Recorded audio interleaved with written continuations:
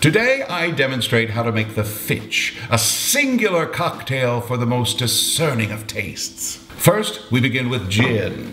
A liberal helping of that should do.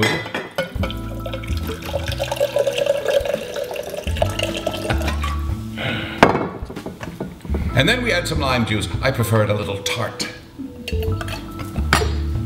Next, we put in a bit more gin. Now, don't be stingy.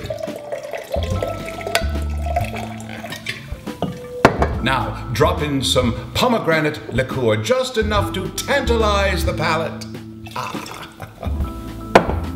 Follow that with a dollop of gin.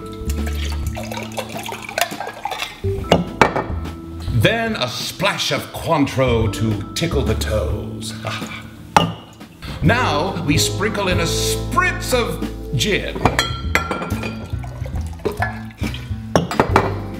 Top that off with a float of absinthe.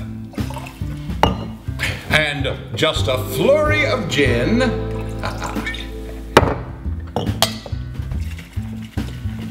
And then the Fitch is at your service.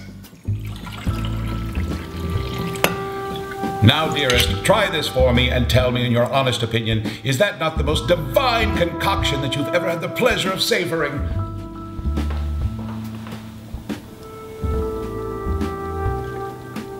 Needs more gin.